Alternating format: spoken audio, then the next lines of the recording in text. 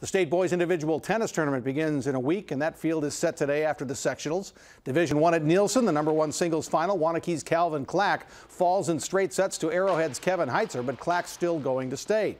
#1 doubles, the Middleton team of Evan Stone and Griff Pyle defeats Sauk Prairie's Cody Mack and Tyler Ballwig in straight sets. Arrowhead wins the team title today, so Middleton's run of 4 straight trips to state ends at the sectional today. At the Badger sectional, Madison West wins the team title. Softball tournament